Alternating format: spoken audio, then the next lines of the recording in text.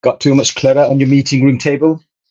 Maybe you want to take advantage of that shiny new front of room touchscreen you've just had installed. Maybe you want to add some more decoration onto your meeting room table, but you've got a touch console sitting in the middle of it. In this week's episode, I'm going to show you how you can take advantage of your front of room touchscreen to use touchscreen controls.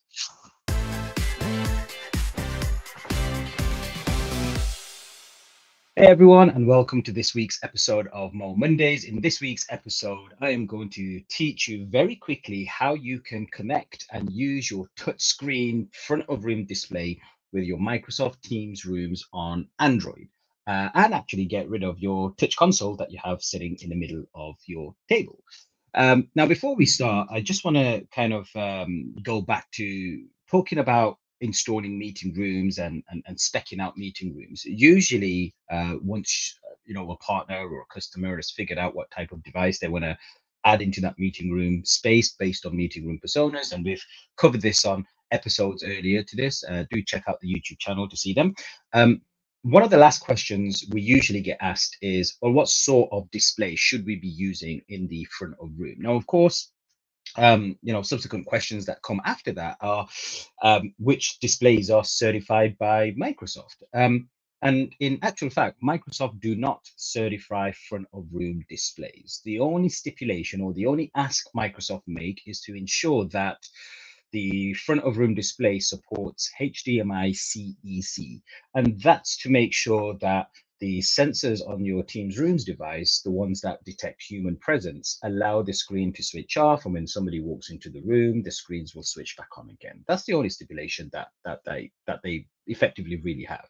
But when we look at front of room displays, you can theoretically add anything that you want, any 16 by 9, 21 by 9 if you want that front row experience. But I usually tell customers that you should try and future-proof yourselves. And by future-proofing, you can do that simply by adding a touchscreen instead of having a standard display, on your wall.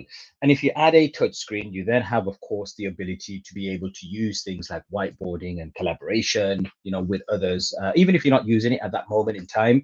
In the future, if you decide that you did want to, at least you've got a screen that can absolutely do it.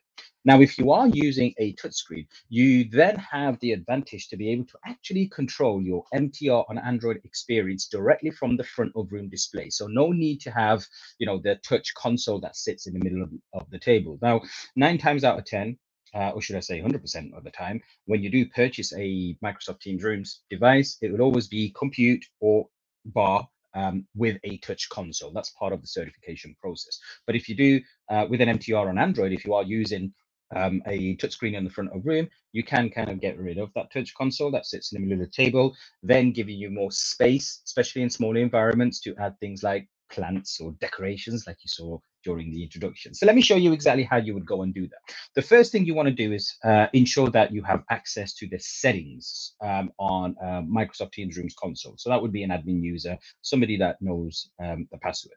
So run over to your touch screen console that sits table, go ahead, hit the 3 dots that say more, and select settings. So let me just bring it up on screen and show you what it looks like. As soon as you hit that settings button, this is the screen that you're given. You're given the about screen, and then of course you've got device settings. You go ahead, hit the device settings button, and then you want to go ahead and hit the admin settings. At that point, it will ask you for your username and your password. Of course, you want to enter those credentials in there. By default, for most MTR on Android, the password generally is the last 6 digits of the serial number of that device. Of course, you're supposed to change the default password. So make sure you do that if it's a new device that's being installed. Soon as you've entered those credentials, you are then given a few more options. And the one that we're looking for is the Teams admin settings option. So go ahead, select that. As soon as you've selected that one, you are then given the general option. You select that one, and then straight away, right at the top, you see we have front of room display, and you want to ensure that enable touchscreen controls is enabled. As soon as you've done that, you go out of it. There's no rebooting or anything required. And what you'll notice is on your actual touchscreen display, the front of room touchscreen display, it's now changed. Now you'll notice not just do we have the calendar across here, which is usually the case, you only have the calendar, but when you have enabled the touchscreen controls, you're then given all of these options across here. So everything that you'd be able to do from your touch console sitting in the middle of the table, now you can do directly from the touch screen. So let's have spend a couple of minutes just quickly talking about what we have across here. Of course, right at the top, you have your meet button. Now, naturally, if you have meetings set up for that room, they'll be displayed here and in the calendar, and then you'll have your one touch join. But if you wanted to do an ad hoc meeting, one that's not actually inside of the calendar, you'd simply go ahead and hit that meet button. It will initiate the call, and then you can go ahead and add more people into that call.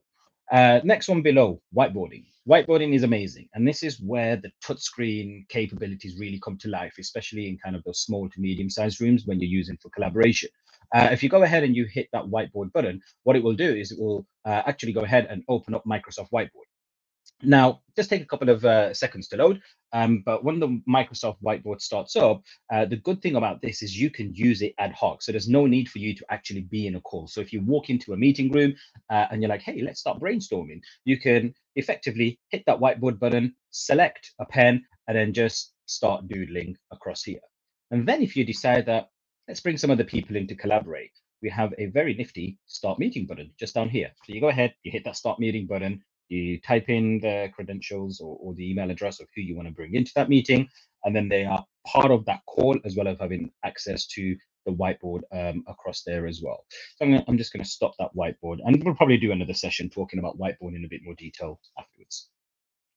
Okay, next one below is share. So sharing is pretty straightforward. If you plug in a laptop to your Teams Rooms device, you can obviously just share that content onto your MTR. And then if you are rocking the latest updates on MTR and Android, we now have the Join with Meeting ID button. So again, this is pretty much an ad hoc option. So if you do have a meeting ID, you simply go ahead, hit that meeting ID button, enter the credentials, and then hit the Join Meeting, and then that will let you go ahead and do that. And then, of course, just down here at the bottom, those three dots that we saw on the touch console are now across here. And then, of course, you have access to the settings and the volume that we saw earlier on as well. When it comes down to the touch console that sits in the middle of the table, you can leave it if you want. And if you do, then it will still show up things like the calendar and, meeting room buttons and options across there if you wanted to.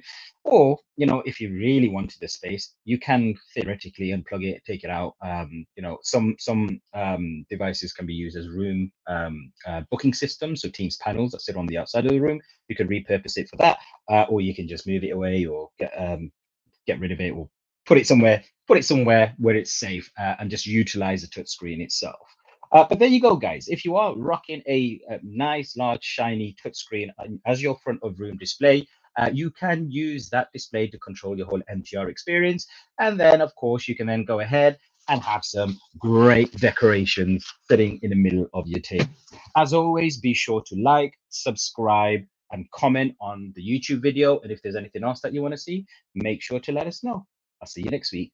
Ciao.